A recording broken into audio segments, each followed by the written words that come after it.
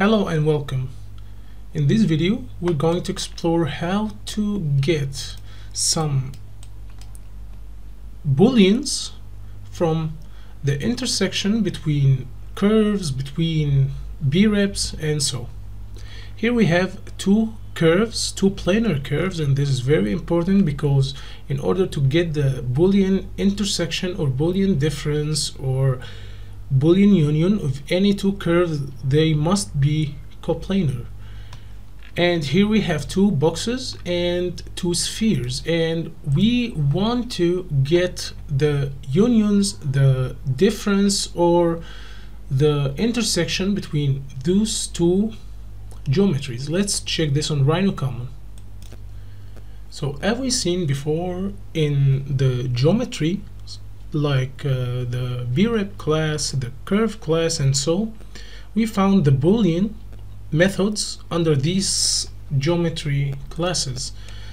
So if I don't want to head to geometry and search for the b-rep class or so, I can just type here Boolean and then check the methods, and then I'll learn from this line what the Boolean method is under. So it's under rhino.geometry.brep. Okay, so if we want to see the curve booleans, we can check the curve.boolean difference, and let's start that.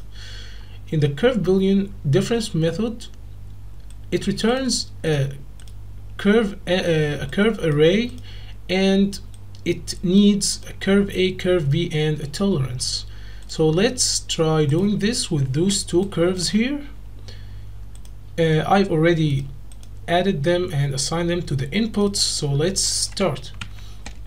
Here we will type a new curve array that is called Boolean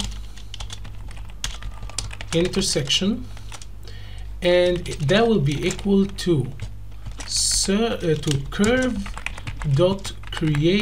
Boolean intersection, and here we'll type curve A, curve B, and a tolerance, let's say 0.001, and let's move this in the z direction in order to see this Boolean operation result clearly. So we'll say Boolean intersection, and this is an array, so we'll need the curve at the 0 index, which is the only curve existing in the array actually, and that we are going to transform this, and we are going to transform dot translation in the 0, 0, 10 in order just to see clearly what happens, and then we'll assign the Boolean intersection result to the A,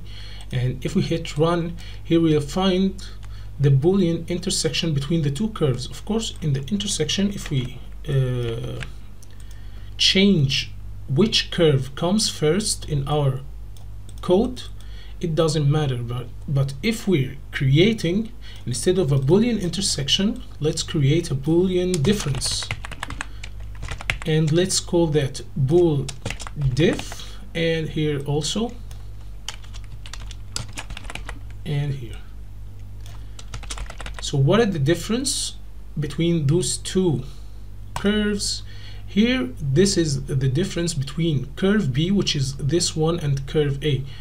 And if we change the order of how you insert those curves, the result is different.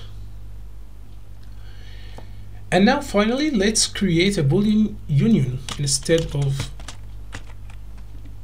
Boolean differences or Boolean intersection. Actually, the Boolean union works differently because it has something different. Let's see it. Create Boolean union. We'll find here that it takes, instead of curve A and curve B individually, you need to add them as a list of curves. So instead of adding curve A and curve B, we'll add our list of curves we've added here, and we made it a list axis. and still we have a problem. Let's see it in line 57. So let's start typing this again. Maybe that's the problem. So we will so this is, oh, I'm sorry, we created a Boolean difference here instead of a Boolean union. So this should work actually, yes. And here is the union between those two curves, that if we change, of course it will change there. If we change this to be like this, we'll find it changing. That's for the booleans of the curves. What about the breps? So I've created this box, I added it as a brep, called it brep A, this one called it brep B, and I created also a list of breps in order to add it to the Boolean union method. So how can we work this? It's exactly actually the same as it works with curves, but instead we need to find the brep method. So if we go to brep.create Boolean difference, here it returns a brep array. It takes the first brep, the second brep, and a tolerance. Okay, let's try this. So we're creating a brep array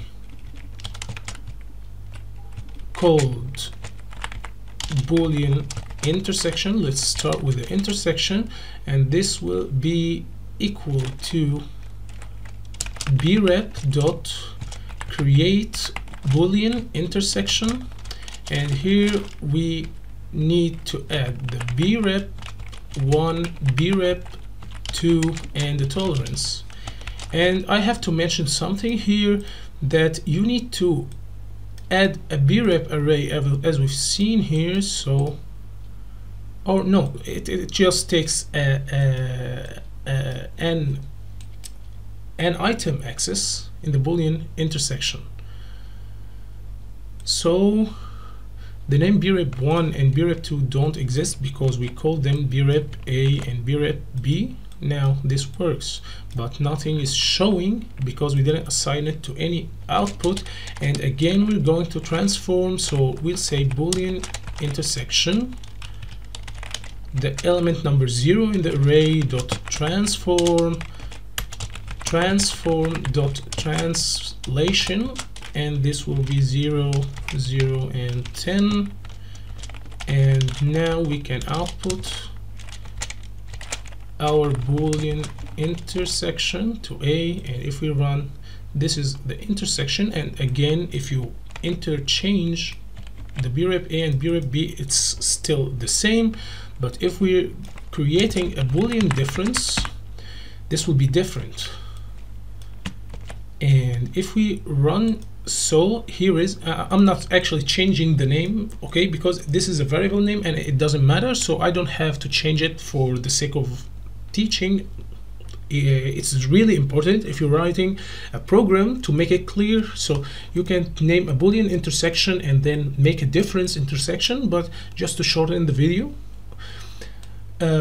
Here, this is the Boolean difference between the two breps, and if we change BA and B and brep B, this will give us the second option.